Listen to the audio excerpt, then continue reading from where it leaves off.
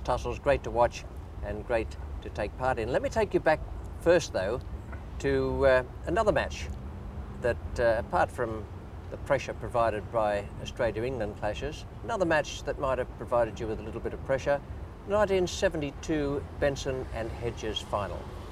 Yes, I can remember that very clearly because it was against my old county, Yorkshire, where I'd just left to go to Leicestershire. And I was probably more nervous during that match than any other match in my life. Not just because we were playing back against Yorkshire, I don't think it was that so much. The fact that I'd gone to Leicester in '69, it got to 72, and we'd been building up a side amongst these young players with one or two experienced players like Ken Higgs and Graham Mackenzie, the Australian. And I felt that if we could win that particular match, we would then go on from strength to strength. But if we didn't win that one, we could be back to square one again. The fact that we did go on to win the Benson Hedges that day, we then became a very, very good side and won further trophies. And I'm sure it all involved around that particular match. And this was part of your captaincy thing that you'd started in 1969. And you weren't actually coming to the end of your career, but this one must have been a real highlight for you. Yes, it was. In fact, I did eventually go out of the dressing room, I think, when we'd bowled Yorkshire out for somewhere in the region of 140 something.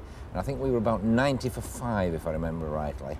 And I thought, crikey, we're just at that stage now that anything goes a bit wrong here. And Chris Balderston, in fact, another Yorkshireman, played extremely well, and Paul Hayward took us through to victory, and it really was a tremendous day for me. A triumph for Ray Illingworth and for Leicestershire. Man of the match, the gold award went to Chris Balderstone. Well, now, Raymond.